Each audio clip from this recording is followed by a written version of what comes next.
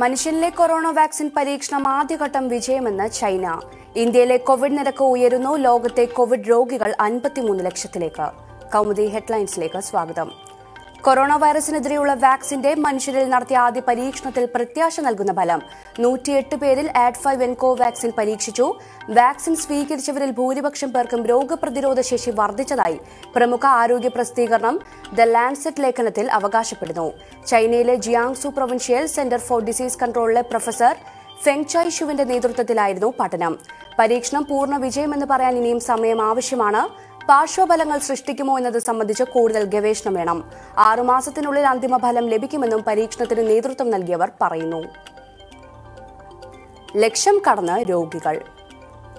ഇന്ത്യയിൽ കോവിഡ്-19 രോഗികളുടെ എണ്ണത്തിൽ റെക്കോർഡ് വർധന. ഇന്നലെ രോഗബാധിതരായത് 6654 പേരാണ്. തുടർച്ചയായ രണ്ടാം ദിനമാണ് രോഗികളുടെ എണ്ണം 6000 കടക്കുന്നത്. 137 പേർ ഇന്നലെ മരിച്ചു. രാജ്യത്താകെ മരിച്ചവരുടെ എണ്ണം 3720 ആയി. 2 മാസമായി ലോക്ഡൌൺ തുടരുമ്പോഴാണ് രോഗികളുടെ എണ്ണം 1.25 ലക്ഷം കടക്കുന്നത്. ആകെ 1,25,101 പേർ. നിയന്ത്രണങ്ങൾ മുറുകെ പിടിച്ചിട്ടും ചില മേഖലകളിൽ രോഗവ്യാപനം തടയാൻ കഴിയാത്തതാണ് ഇപ്പോഴത്തെ പ്രതിസന്ധി. മഹാരാഷ്ട്ര, ഗുജറാത്ത്, ഡൽഹി, തമിഴ്നാട്, ബംഗാൾ തുടങ്ങിയ സംസ്ഥാനങ്ങളിൽ രോഗവ്യാപനം നിയന്ത്രണാതീതമാണ്.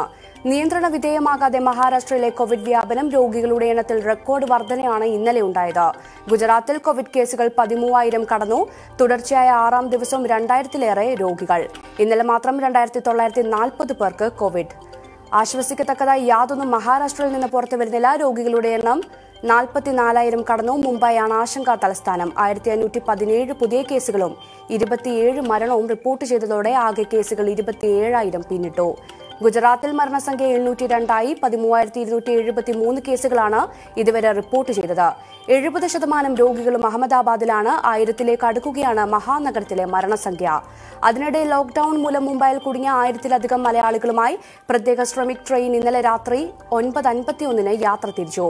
മുംബൈ കുർള ലോക്മാന്യ തിലക് റെയിൽവേ സ്റ്റേഷനിൽ നിന്ന് കൊച്ചുവേളിയിലേക്കാണ് സർവീസ്. വിദ്വേഷത്തിന് അറസ്റ്റ്. ദളിത് സമൂഹത്തിലെ ജഡ്ജിമാർക്കെതിരെ വിദ്വേഷ പ്രസംഗം നടത്തിയതിന് രാജ്യസഭാ എംപിയും DMK നേതാവുമായ RS ഭാരതി അറസ്റ്റിൽ.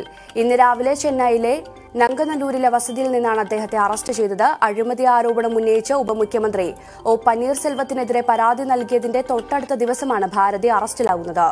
3 മാസം മുമ്പ് കലൈഞ്ചർ റീഡേഴ്സ് സർക്കിൾ ചടങ്ങിൽ വെച്ചായിരുന്നു ഭാരതിയുടെ വിവാദ പ്രസംഗം. അടിച്ചമർത്തപ്പെട്ട സമുദായങ്ങളിൽ നിന്നുള്ള ജഡ്ജിമാർ ദ്രാവിഡ മുന്നേറ്റത്തിലേക്ക് ഉയർന്നു വന്നതിനെ ഭാരതി വിമർശിക്കുകയായിരുന്നു. ടെലിവിഷൻ വാർത്താ ചാനലുകളെ അടക്കം അദ്ദേഹം വിമർശിച്ചിരുന്നു. പ്രസ്താവനയ്ക്കെതിരെ വിമർശനം ഉയർന്നതോടെ ഭാരതി DMK നേതാവ് MK സ്റ്റാലിനോട് ക്ഷമാപണം നടത്തിയിരുന്നു. മാറ്റമില്ലാത്ത നിലപാട്. ആഭ്യന്തര വിമാന സർവീസ് തുടങ്ങാനുള്ള തീരുമാനത്തിൽ ഒരു മാറ്റവുമില്ലെന്ന് കേന്ദ്ര സർക്കാർ. സംസ്ഥാനങ്ങളുടെ നിർദ്ദേശം പരിഗണിക്കണമെന്ന പ്രതിപക്ഷ ആവശ്യവും കേന്ദ്രം തള്ളി. മുംബൈയിലേക്ക് പ്രഖ്യാപിച്ച വിമാന സർവീസ് ഒഴിവാക്കണമെന്ന് മഹാരാഷ്ട്ര ആവശ്യപ്പെട്ടിരുന്നു. എന്നാൽ ഇതും അംഗീകരിക്കാൻ കേന്ദ്ര സർക്കാർ തയ്യാറായില്ല. അതേസമയം വിമാനയാത്രക്കാർക്ക് ആരോഗ്യ സേതു ആപ്പ് നിർബന്ധമാക്കാനാവില്ല എന്നാണ് വ്യോമയാന മന്ത്രിയുടെ നിലപാട്. മുതിർന്ന പൌരന്മാരെ വിലക്കാനാവില്ലെന്നും ആരോഗ്യമുള്ളവർക്ക് യാത്രാ സൌകര്യം ഒരുക്കുമെന്നും വ്യോമയാന മന്ത്രി ഹർദീപ് സിംഗ് പുരി പറഞ്ഞു. നേരത്തെ രാജ്യത്തെ ആഭ്യന്തര വിമാനയാത്രക്കാർക്ക് ക്വാറന്റീൻ ആവശ്യമില്ലെന്ന് വ്യോമയാന മന്ത്രി പറഞ്ഞിരുന്നു. വിമാനയാത്രയ്ക്ക് ശേഷം ക്വാറന്റീൻ അപ്രായോഗികമാണ്.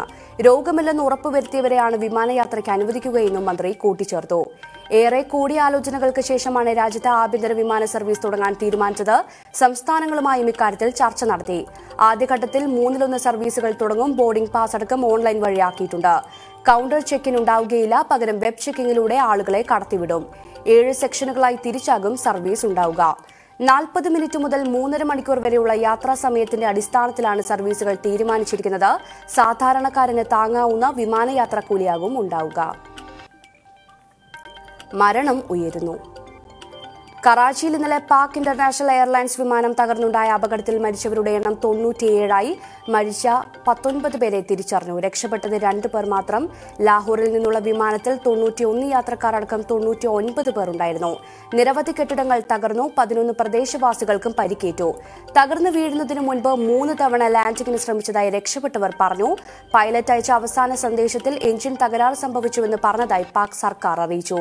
സംഭവത്തിൽ അന്വേഷണം പ്രഖ്യാപിച്ചു. കൗമുദി ഹെഡ്ലൈൻസ് സമാപിക്കുന്നു. പ്രധാന വാർത്തകളുമായി 1 മണിക്കൂറിന് ശേഷം സേതുലക്ഷ്മി ചേരും. നമസ്കാരം.